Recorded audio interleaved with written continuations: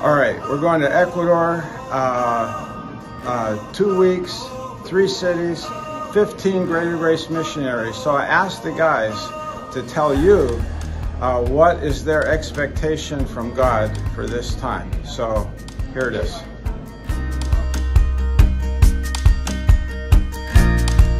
Jesus te ama. Jesus te ama. Wait, what does that mean? It means Jesus loves you. My expectation from God is that His glorious gospel, above all, will still heal, will still deliver, and will still offer the free gift of salvation. And I'm so excited to see how God uses the whole team there and just knits all the team members together.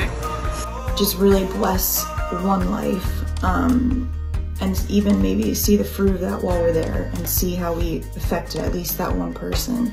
The love of God is poured out in my heart like it was the first time, and God really does a work in my heart as far as South America missions.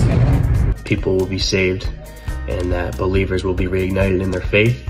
We're super excited for Ecuador missions. Jesus Cristo te ama. Just kind of seeing like God really move us and use us in a way that only He knows.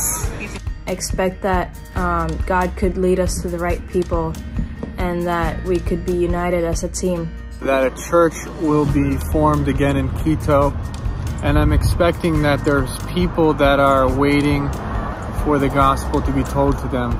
Take something from this trip for ourselves that maybe we'll carry with us from the rest of our life. Me encantan las buenas nuevas de Jesucristo y estoy emocionado de compartirlas con la gente de Ecuador. Be a great encouragement to the people there, and that seeds could be planted throughout our trip. He will open the hearts of the people there, and that we will be able to reach these people and hopefully build up the Christians that are there in the church there.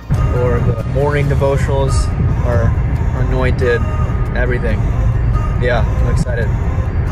I just hope that we can really touch someone and that we can also be touched, and it's just a trip that we're not going to forget. Yeah.